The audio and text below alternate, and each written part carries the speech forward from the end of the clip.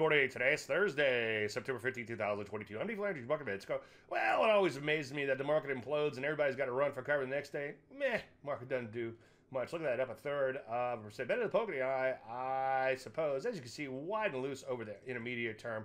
I wouldn't get excited one way or the other. I certainly wouldn't rush out and buy it, though. Take a look at the NASDAQ. As you can see, a little bit of a bounce there. I guess a little bit more than a bounce.